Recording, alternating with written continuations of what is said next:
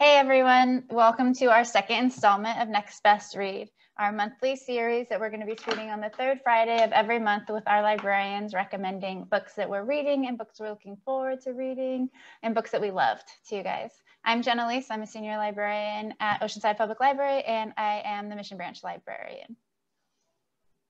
And Hilary, do you want to introduce yourself? Hi, I'm Hilary Holly and I'm a librarian here at Oceanside Public Library. Monica? Hi, I'm Monica Chapadumwork. I am a librarian here at Oceanside Public Library, Principal Librarian of Adult Services. And Chelsea. Hi, I'm Chelsea Janak-Egley. I'm the literacy coordinator with the library. I work with adults and families with literacy. Awesome. So we're going to first talk about books that we recommend or books that we just finished reading. I took notes because I don't know, I'm really into like what I'm reading at the time that I'm reading it, and I forget immediately what I just read. So the book that I just finished is Zadie Smith's Intimations. It's 6 essays. It's really short. Like I listened to it, she narrates it. 6 essays. I think it's 2 hours of listening. It's less than 100 pages, but it's essays that she wrote during the pandemic when she was a resident of New York. It was published in July. So that was what, March, April, May, June, July, three months into the pandemic that it was published. But since we're like 7 months in, a lot of what she's saying is still relevant. And their essay is about like just how the world is right now and how, I don't know, they're kind of like centering, like they made me feel a little bit less lost in the world. And she talks about, I don't know, she leaves New York in one of the essays. She's moving out of New York and she's talking about like income disparity, but she's talking about her neighbors and people that she sees on the street and people that like she puts like kind of like names or life into a lot that we see in the pandemic. And it was grounding, and I do recommend it. It's super quick. So if you need like maybe just to listen to like a really long podcast or just need to get away for a second, since they're essays, you could also read and then stop. And I don't know, I recommend it as like a grounding activity. I wish that I had her essays with me today. I did Libby, so I'm on the hold list again to re-listen. Are they themed and they like kind of flow one into the other? They do. They're not like chronological or anything, and they don't necessarily relate to each other, but it's just like you're talking to her. So it's just like having a conversation. How is the narrator? It's not her, is it? It is her. She's the narrator. Cool. Yeah, so that's nice too. I like it when someone reads their own book. Yeah, me too. It is a lot more, I don't know, she's interesting also. So hearing her voice is, I don't know, makes it feel more like she's speaking to me, and like her essays are more personal. Hilary, what did you just finish reading? So the last book I read was Run by Ann Patchett, and I read it for our Tuesday evening book buzz group, which meets on the last Tuesday of the month at 6 p.m. on Zoom. So that's my little plug for we're reading The Vanishing Half this month. So if anyone's interested in joining, you can sign up online and join the discussion. But I really enjoyed Run. It was the first time I've read Ann Patchett, which is pretty shocking, I think, to be a librarian that hasn't read her, but now I have, and I can definitely see what all the fuss is about. She's a great writer. The characters were really well developed and really authentic. They were easy to picture in real life, like very like three-dimensional, if that makes sense. The book's about a Boston politician whose adopted son is hit by a car, and that sets off a series of events that change the course of all their lives really quickly. The entire book takes place within 24 hours. So even though it's really a dramatic storyline, everything's really slowed down and really detailed. So I don't know, it was really good. I really enjoyed it. We had a really great discussion about it at our book club. We talked about expectations in families and timing, like how the timing of something can really change your whole life's trajectory. So yeah, there's lots to unpack, and I definitely recommend this one. I think it'll give you a lot to think about. She writes a lot about families, right? And like family ties and like how, I don't know, you're linked together, right? Yeah, I mean, this is the first time I've read her, but I think the books that I've read are about family and like I think that, I mean, the Dutch House has been so popular, her newest one, and I think similarly it is about family. And Dutch House is a great novel. It was really, and it was about family. Yeah. Brother and sister over 5 generations, and it was really great. And she's a prolific writer. She writes really interesting novels. She's great for book clubs. I feel like all her books have a lot of great stuff to discuss. I love that she is an independent bookstore owner too. I didn't know that. That's fun. There's a bookstore in Nashville, Tennessee that I really want to go to when I'm able to travel again. What did you just finish reading, Monica? So I read Mexican Gothic by Silvia. I want to read that. Garcia. It has a beautiful cover. Have you seen it? I wish I could. Oh, it's really gorgeous cover. NPR says Jane Eyre meets Dracula is what this book is.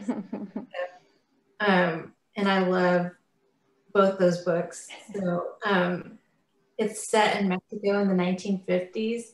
And the plucky heroine, Noemi Taboada, is a socialite who is tasked by her father to go check on her cousin Catalina after the family received a disturbing letter from Catalina indicating that she was in distress and might be being mistreated.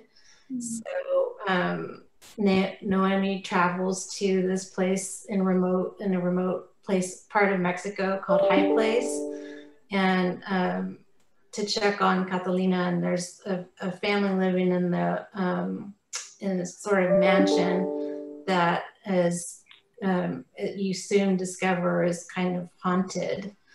So it's really interesting, and I think she does some really interesting things with the Gothic novel. So there's like 5 kind of traits with Gothic novels, and one of them is that they take place in a gloomy, decaying setting, which High Place is very much so, and that they feature supernatural beings or ghosts. So check that off too. Curses or prophecies, and I would say creepy legacies. I would check that off. And damsel in distress and heroes. But I think you can be kind of she's sort of the damsel in distress and the heroine, which is kind of neat. And then there's some romance in there too. So I really enjoyed it, and I really enjoyed the fact that the author kind of inserts some commentary about feminism and colonialism and manages to do that in this really interesting novel. And I listened to it on, it was a spoken word version of it. So it was really neat being told the story, and it has a really good narrator too. I don't know her name, but they did a good job with that. So I've heard a lot of good things about it. I want to read it. I'm on the holds list. You sold me on it. And I don't know about Gothic novels and how much I like them, but I want to read it or listen to it. Yeah. Be ready to read it. I don't have a whole lot of experience in the genre, but I know I like Jane Eyre, and kind of brings that, and then Dracula. There is just a little more modern in it, but I don't want to give too much away about what that is. But really, it was a good departure for me and good escape reading. And good spooky Halloween. Yeah, true. Chelsea, what did you just finish reading? So I just finished reading The Little Book of Lykke. It's spelled Lykke. It's a Danish word. It's by Meik Wiking, or maybe Viking. He's a Danish researcher, and lykke is the Danish word for happiness. And he had a book before that, A Little Book of Hygge. Probably everybody's heard of Hygge. It became a big thing. It's the comfort and coziness. So Lykke is looking at basically happiness and well-being. And I really enjoy nonfiction, but I like it to have a little bit of story with it. So this is kind of a perfect combination of the two. He sort of tells his story of basically giving up a pretty well-suited career to start a happiness research institute, and done that, and he's currently working on it and getting some very good information about what makes people individually happy and then collectively as both small like cities and communities, but then larger as far as whole countries. And I think that that's what I found most interesting, was looking at how there are a lot of countries around the world who are looking to implement practices that create social collective well-being. And I think a lot of them should come very second nature, the idea of build a community where you are and share and, things like that. But I appreciated seeing how well it can be done. And I think in a time when we're experiencing this current pandemic and just seeing inequalities laid bare that we saw before, but now they're just more obvious, it really was both comforting and also kind of sad, because I think there are ways that we can improve. But yeah, overall, and it was a very beautiful book. He has like beautiful drawings throughout, very folksy. So it's a beautiful book to look through. I read it on Libby. And yeah, I would recommend it because it's not a dense and really hard nonfiction read. It's kind of a good intro if you're new to nonfiction, but if you like it, then you'll like it anyway. So yeah, I think something that really stuck out to me was the concept of wealth should not equal well-being. And he was referring to the channels in Copenhagen when they basically cleaned them up and people would go swimming in them regularly. And now it's just everybody can go swimming for like getting a morning exercise and enjoy the water. And I thought that was really just a cool way that the city had decided to do that, so everybody can enjoy this common good. So I thought it was a great book. There's a series of 3. The next one is Making Memories, and the first one's Huga. So if you're interested, it's on Libby. It's a very pretty book. That's cool. It's fun when you read books that are like stuff that you know intrinsically, when you're like, oh yeah, obviously build a community, like that's how you create happiness, but then you see examples of it, and just even the reminders are nice, and like seeing it in positive ways are nice.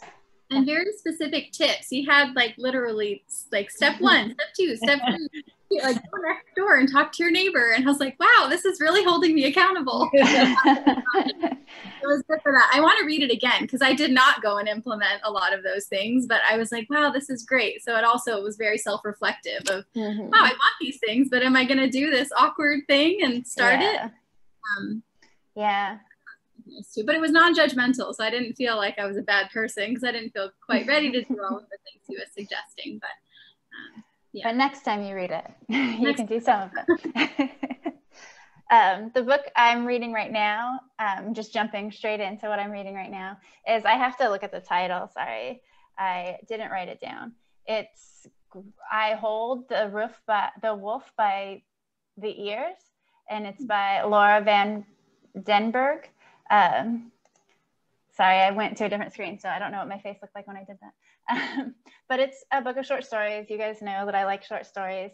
I think that in general, I like short stories because you can go in and you get really deep dive and then out really quick. So it's like a little snippets of like huge worlds. And I'm listening to these. They are really weird. So I guess now I have to go back to my other screen again. Have the wolf by the ear is a saying that means that you can't hold something safely or let it go. So it's the idea of justice on one end and self-preservation on another. And so a lot of the stories are kind of, well, they're like super hyper realistic too. So like I was listening to it and I get book recommendations and put them on hold and I forget about them. And then they show up in my Libby, like, this book is available. And I'm like, okay, whatever. I don't have any idea what it's about. It's going to be a surprise. And I was like, this is nonfiction. Like it was so like hyper realistic where I thought it was going to be somebody's story. And then it just takes like a turn to the like, I guess when you're talking about Gothic, Monica, like, there's ghosts, there's just like things that don't make sense, but in such like a real world. And in every story, it's like that, where it's like this is reality. And it's really similar to like, it's not necessarily talking about the pandemic, but just like the reality that we live in right now, or in general right now, not in 2020. And then how, I don't know, she has a story about a wedding photographer whose son dies. I'm going to ruin this story for you guys. Whose son dies, and what she does now, like as a way of coping, is takes pictures at night. Like she's not a wedding photographer anymore. She goes around and takes pictures at night, and she talks about all the like weird things that she sees at night. And then she meets her neighbor, who is a phone operator, but like like an erotic phone operator who cries to people. And so then she starts, I don't know, it's very strange, and it goes like, takes these weird turns, and there's ghosts in that story. And I recommend it as like just a way to like, that might be why I'm so frazzled today. Because like reality just isn't, you're on shaky ground. Like she puts you on really firm ground and then takes the ground away from you. And it's shocking, but also like a nice thing. I don't know. I do recommend it because it is very much like the world isn't real in her books. I don't know. You guys know that I like weird stories too. So I love the title. Yeah. The title again. You want me to say it again? The author's name. Sorry, I have to get over there. Laura Van Den Berg. She wrote The Third Hotel. She writes novels, but I haven't read any of the novels, but now I want to. I know The Third Hotel. I've heard really good things about that, but it's kind of the same. It's like kind of strange, kind of out there, but the writing's really good, and it's just kind of something different to read. Yeah. And it's like, the writing is really good. That's what it's like, hyper realistic. Like I feel like it's like staring at like a hyper realistic painting, and then like something jumps out of the painting at you, and you're like, oh, that. Who recommended it to you? I don't remember. I listen to the Book Riot podcast, and so they do a lot of book recommendations, probably that. I don't remember. I have like a really long hold list, and it is like always a surprise. I'm like, and I'm always like shocked. Hilary, what book are you reading right now? Well, the next book I'm planning to read is called Leave the World Behind. It's by Rumaan Alam. It just came out this week, so I haven't gotten it yet, but I'm hoping my hold gets called soon. It's been getting a lot of buzz, like a lot of reviews are coming in, and they all seem really good. It's about a white family who leaves New York to go on a vacation, and they rent a fancy rental house in this remote part of Long Island. And then in the middle of the night, the owners of the house, who are an older Black couple, come home, and they tell the family that they've come back because there's this sudden blackout that has taken over the city, but they don't know what's happening. And because the house is in a rural area and the TV and internet are down, presumably because of the blackout, there's no way for anyone to know what's really going on. And the families don't really know if they can trust each other, but they all end up stuck in this house together during this mysterious crisis. And some of the reviews I read said that the story is suspenseful and a page turner, but that it's also kind of a satire, and it's a little bit darkly funny. And that it explores like a lot of preconceived notions about race and class and parenthood. And I think there's going to be a good plot twist. I just have a feeling. So I love that. So I'm looking forward to that one. I think it's going to be good. It's on the long list for National Book Award, I think, right? Oh, I didn't hear that. So. You might be right, though. Yeah. I think it is. Okay. That makes me want to read it more.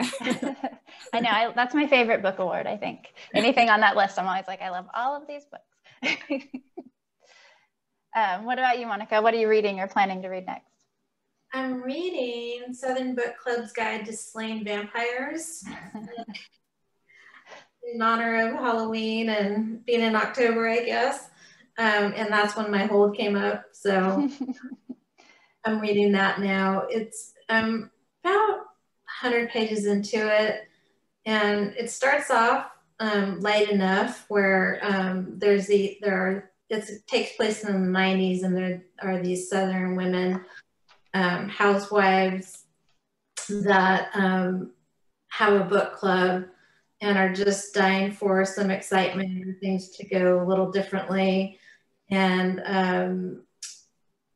a stranger moves into town, and he has very curious habits of not being able to go out in the sunlight. And so I think I'm at the part where you're going to be discovering whether or not he's a vampire, and we'll see how that goes. It was, like I said, it started kind of light, and then it kind of took a little bit of a dark turn. And I heard, from what I read about in reviews, that happens in this novel, that it gets a little dark. And one person or one reviewer called it blood-soaked.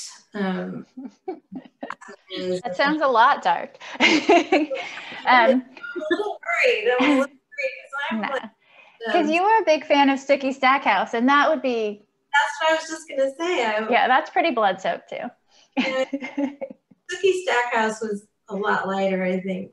Oh, really? I think so. I don't know. I'll tell you next month, but that's the book I'm reading, and that's by Grady Hendrix. Cool. Yeah. And Chelsea, what are you reading or reading next? So I'm currently reading the third of Maya Angelou's biographies, Singin and Swingin and Getting Merry Like Christmas. And I love it so much. I have not read anything. I had not previously read anything other than I Know Why the Caged Bird Sings. And I randomly selected Gathered Together in My Name on Libby, not knowing that it was her, like, the next installment of her biography, and I was completely enamored with it.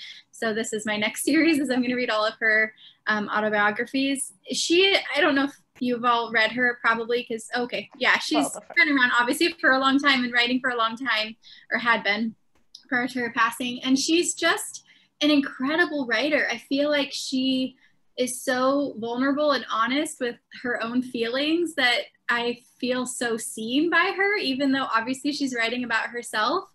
And this installment is in her, I think, early 20s. And so she's having all of the normal thoughts that we all have when we're in our early 20s of, you know, sometimes weird reasons we make decisions to do things, or ways that we feel embarrassed, or trying to be seen as better than we are. Like, all of those thoughts that we try to kind of like keep at bay, she just so boldly writes them. And I think that really is inspiring to me, because it shows her growth as an individual, and she's just such an incredibly strong woman. I was floored by the things that she's experienced. I had only read the Who Was Maya Angelou biography, meant for kids. I read that with one of my classes earlier in the summer, and now reading her actual life, I'm just like, oh my goodness, this was so like sanitized. But yeah, I would recommend it to anybody who enjoys biographies, or if you just like beautiful writing, because she's such a talented writer. And I think also I read it right before I'd read The Vanishing Half, which I know was mentioned.